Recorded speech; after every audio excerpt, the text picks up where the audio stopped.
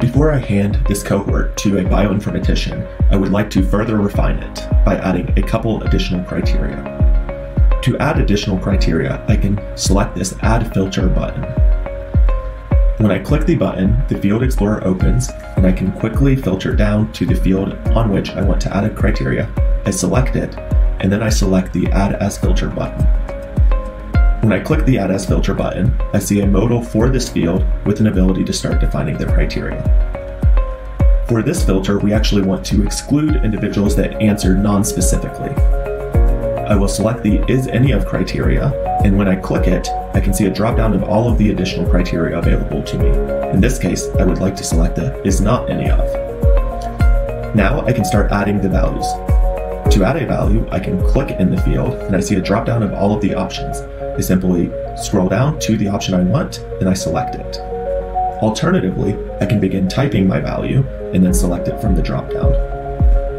For certain fields, I also have the option to exclude missing data. For this criteria, since we are trying to clean up the dataset to have individuals that answered specifically, I will select the box, and then now I am ready to apply the filter by simply clicking the button.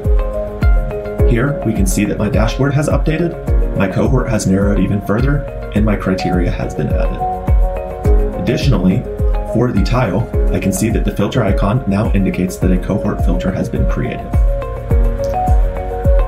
Alternatively, I can create a filter clicking the cohort filter icon on a tile. For this filter, we want to exclude individuals that have a non-answer in the heart rate. If we view the heart rate as a histogram, we can see that we have a large spike around 0. And so what we want is individuals that have had at least one value recorded on the labs with a heart rate that's not 0. These individuals may have other values that are 0, but we just want to make sure that they have at least one valid value. To add that filter, we will hover over the Create Filter icon, we'll click it, and then here we'll click the Add Cohort Filter button. This brings up the modal again for defining the filter.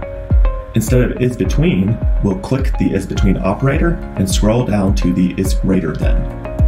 Now we'll type in our value is greater than 50 to make sure that the individual has at least one lab entry that has a heart rate that is above 50, and we'll click Apply Filter. This has further reduced the cohort down to just 44 individuals, thereby removing the individual that had just one value, and that value was an invalid value on the heart rate table.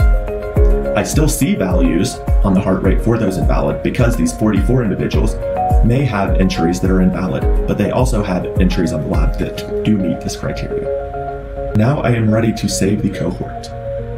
To save the cohort, I'll go ahead and click the Save Cohort button, and here I will update the name, and then I'll select the save location, in this case under a specific user folder. Now that I've specified the target and the name, I can click the Save button, and we'll see that I now saved the cohort.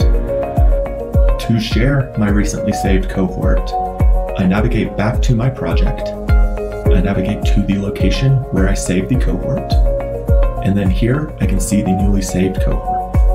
I select it, and then I can quickly copy the ID so that I can either enter it into analysis tools or share it for further analysis.